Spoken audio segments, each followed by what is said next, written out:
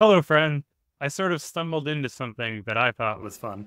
So, combining things that we talked about on the first stream, which was using CSS logical properties. So, instead of, for example, width, you'd use inline size, and instead of height, you'd use block size. Doing that enables you to change the writing mode on an element to make it, for example, be vertical. So, just for the fun of it, what happens if we do that to the Morse Code Text wrapper? So remember, this is implemented using spans, thanks to the way that Anton coded it. And so because of that, these are inline elements. So, boom, they rotate. Well, that looks really neat.